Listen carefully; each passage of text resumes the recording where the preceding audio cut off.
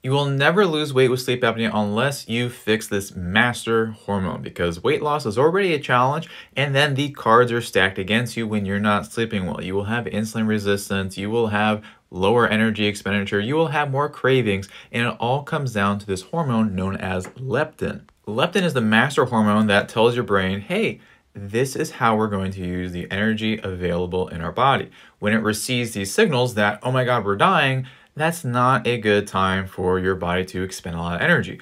But if you kind of trick it in a few ways I'll share with you, then you will start to expend energy, burn fat, lose weight, which will then help sleep and a lot of other things. So 4 rapid ways to improve leptin, talk to your doctor. That's not one of them, that's a freebie. But the first one is to increase protein at breakfast. Number 2, increase sunlight in the morning. Number 3, high intensity interval training, be smart. And number 4, sleep well at night. If you need help with the sleep part, go ahead and click this big red button here or the shop button down below, or go to the website over my face for a step-by-step plan for better breathing and better sleep.